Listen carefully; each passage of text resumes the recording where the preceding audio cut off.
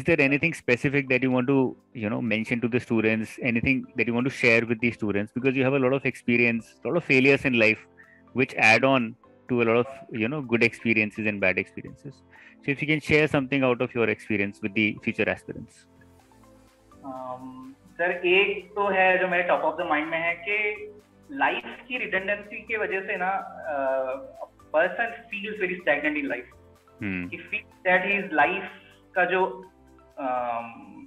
Axis है या जो लाइफ का ग्राफ है that is not going upward.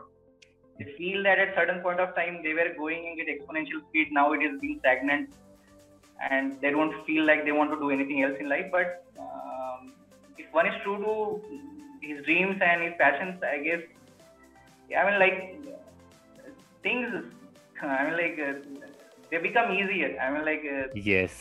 तो आसान हो जाती है लाइफ में आगे. Yes. थोड़ा अप एंड डाउन है, you cannot deny. And when you meet people and you listen to their stories also, and you can also find that they have been through the same story. And so yes sir.